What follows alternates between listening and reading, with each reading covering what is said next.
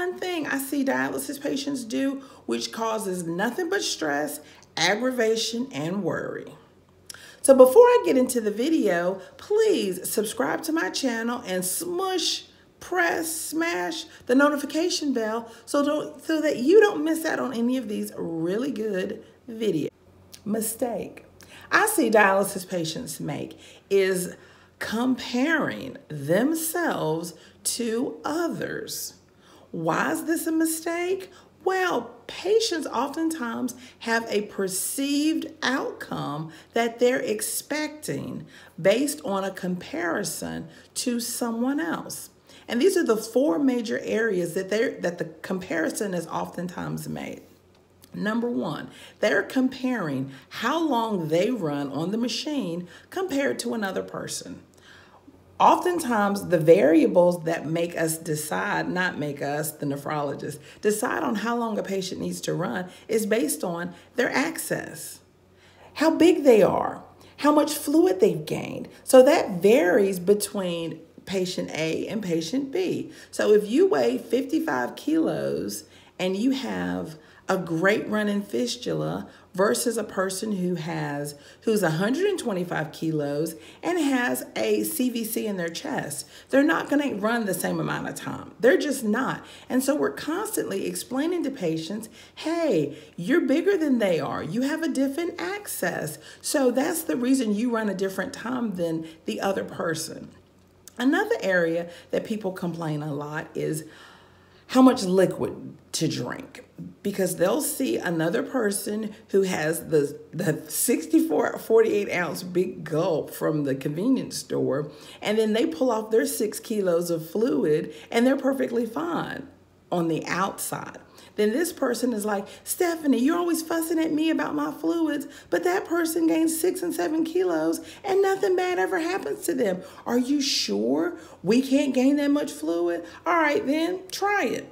Next treatment, they gain a whole bunch of fluid. They're sweating. Their blood pressure is low. They feel like a pure dog at their treatment and afterwards. And they're like, you know what? I can't gain that much fluid. It actually makes me sick. And I'm like, yeah, I know, because you're different than that person. You know, oftentimes if you have jacked up cardiac status, pulling off fluid is going to be very difficult. That's actually one of the signs that there's probably something going on cardiac wise. If you can't pull off, 1-2 kilos without your blood pressure bottoming out, without you feeling sick as a dog, without you cramping, that's actually a sign, which is, a side note. Another way that they compare themselves to other patients is when other patients miss treatments.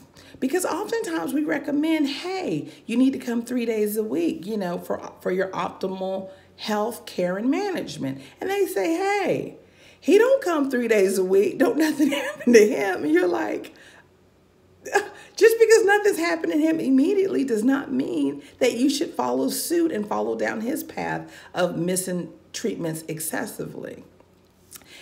And one thing you must keep in mind when you do miss treatments is that kidney disease only gives you 25% of what your natural God-given kidneys provide. God-given kidneys can give you 100% clearance. Dialysis only does 25% at the most when it's done the time the doctor says, effectively, efficiently, and everything runs smoothly. You're getting 25% of what your kidneys used to do when they work properly. So no, don't follow down that path, right?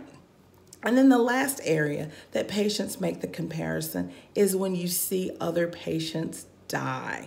When other patients stop coming to the clinic, patients will say, hey, what happened to such and such? I'm like, oh, well, they passed away. And you oftentimes cannot go into detail on another patient, the cause of their death, because that is a HIPAA violation. You can say the patient died because it's public record that someone passed away. That's not secret, it's public record.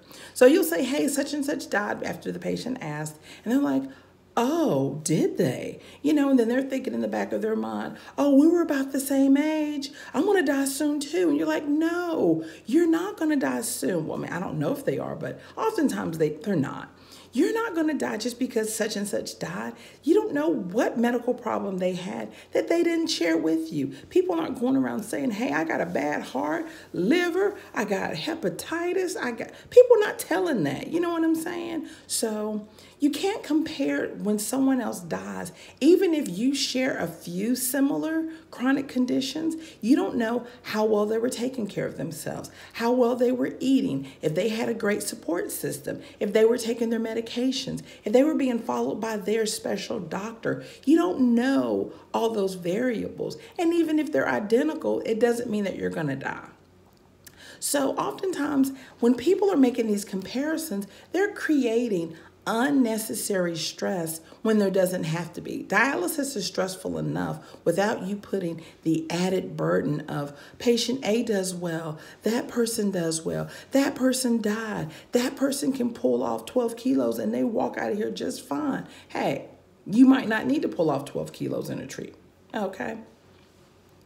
So at one point or time or another, I'm always coaching patients back, bringing them back to reality, saying, hey, you're not them. They're a different person. They have different problems that you don't have. And that oftentimes will relieve the person's stress and anxiety to a certain degree. But you're constantly having to coach people out of, hey, you're not that person. They're a different person than you. This is the plan that we have developed for you. And this is the path that we want you to follow. You don't want to follow their path because we don't know why that person was doing what they were doing. You know, you don't want to go too much into that. And also we want to bring the focus back to the patient, back to the things that they can control. Because there are a lot of things in dialysis that you can control that will improve your outcome, that will improve your care, that will improve your lifestyle. That is the most important thing of this video, to focus on the things that you can control. You can't control what another person does. You can't control that person's outcome. They have to live with that outcome. You have to live with your outcome. We want patients to take back control so that they feel empowered, that they can do what they can do to improve their lives. And that builds confidence, that builds self-esteem, and that makes them feel good about the situation, because nobody wants to be on dialysis. It can be difficult, it can be challenging, but you can make it much worse by doing unfair comparisons that aren't necessary. I hope you enjoyed this video, and if you want to leave a comment below, I really would appreciate it, because I love responding